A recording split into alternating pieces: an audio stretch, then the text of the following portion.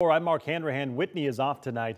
New this afternoon, Spokane police confirmed they are now involved in the investigation into reports of suspected fraud involving a large amount of money in the city's housing and homeless system. City council members say they learned that a former employee of the Guardians Foundation was allegedly mishandling money. The claims prompted two council members to call for a criminal investigation into the fraud.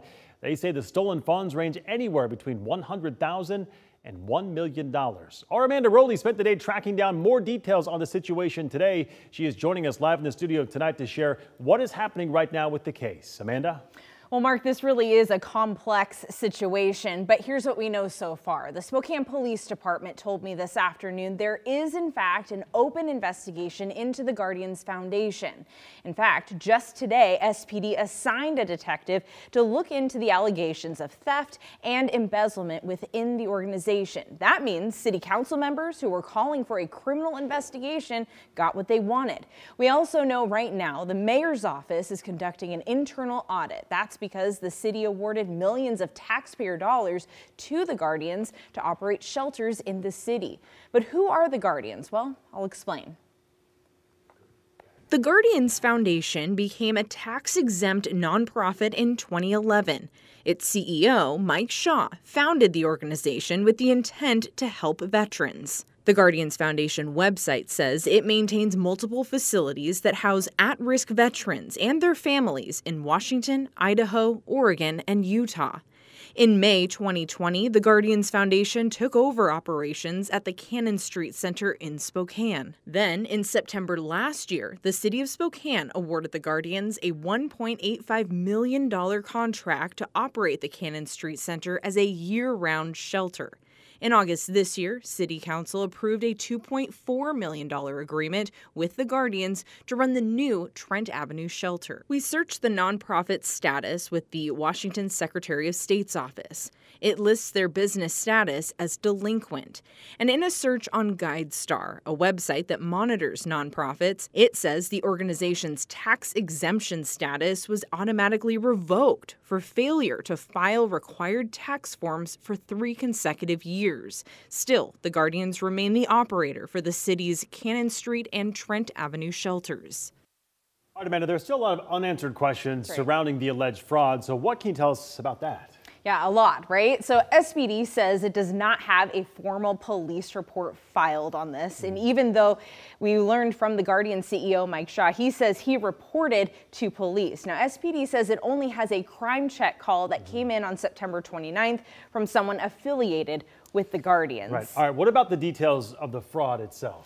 Well, we still don't know the identity of the former employee accused of fraud or how much money was actually taken and put into their personal account. Now, City Council claims it could range from $100,000 to as much as $1 million.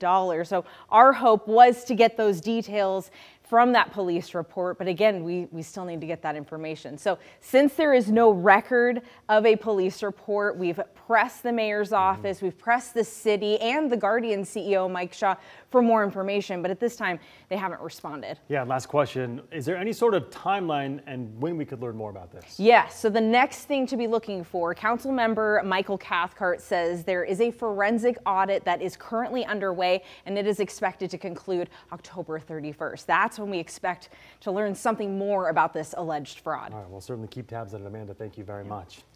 All right, in other news this afternoon, we are learning more about a wrong-way crash in Arizona that killed 2 teenagers from Clarkston.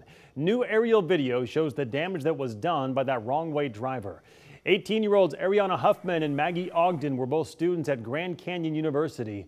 Investigators say a driver going the wrong way on I-17 near River, Arizona caused the crash. Hoffman was studying marketing and advertising. Ogden was a pre-med student studying biology. The suspect driving the wrong way survived the crash and was taken to the hospital. Investigators are now looking into if that driver was impaired at the time of the crash. And just hours ago, the 18-year-old man accused of attacking and raping a woman in downtown Spokane faced a judge for the first time.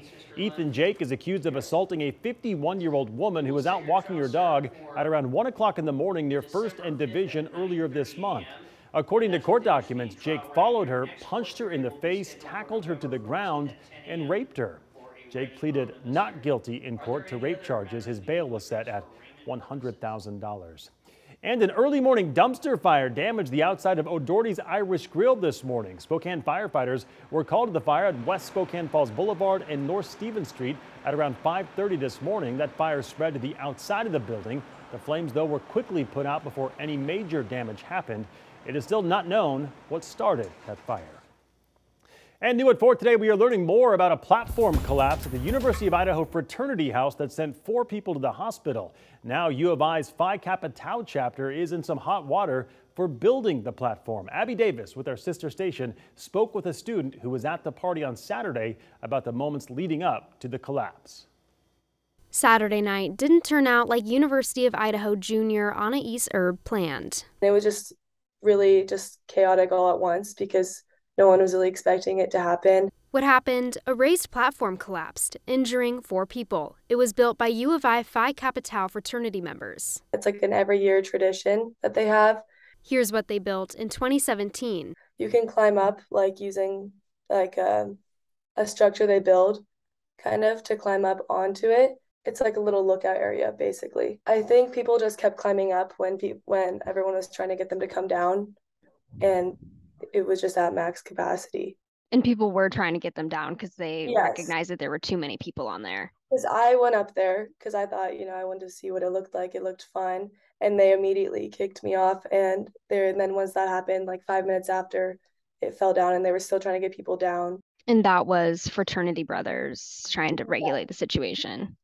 Probably just trying to have some risk management. Moscow volunteer fire chief Brian Nickerson says the platform that collapsed was 6 or 7 feet tall. First responders arrived at the scene around 11:30 p.m. Erb says at least 30 people were standing on the platform when it collapsed. Some people were underneath. The men in the fraternity were trying to get everyone who wasn't injured or wasn't involved in it at all to leave property immediately and get out of the situation so no one else got hurt, and to get to the people who were injured. Nickerson told KTVB first responders took the 4 injured people to Gritman Medical Center. One person was later flown to another hospital nearby because of severe injuries. University administration say they are, quote, working with the injured students' parents and are trying to better understand the situation. I also reached out to U of I's Interfraternity Council and the Phi Kappa Tau fraternity, but did not hear back. As a member of the Greek community herself, Erb says she's hoping for better risk management in the future. When someone tells you something, it's probably for your safety, not because they're not trying to make you have fun, That's definitely a lesson for a lot of people, I think, is making sure there are those extra safety steps and just having them in place and prepare for the worst almost. All right, let's talk weather now. Our beautiful fall continues with temperatures back in the 70s again today. Let's get over to meteorologist Michelle Boss in for Jeremy today. Michelle, this has been the warmest start to fall on record, right?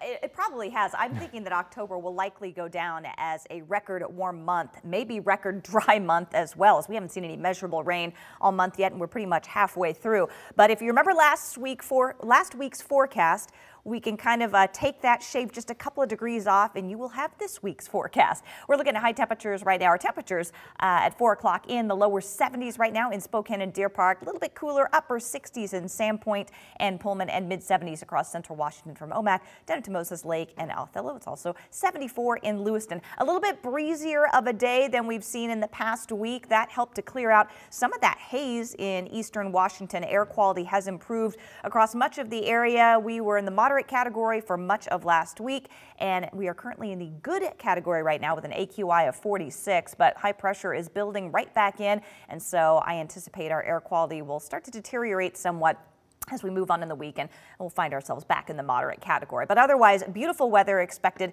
across the region. We've got mostly sunny skies out there right now and expect more of that this week. Clear skies overnight.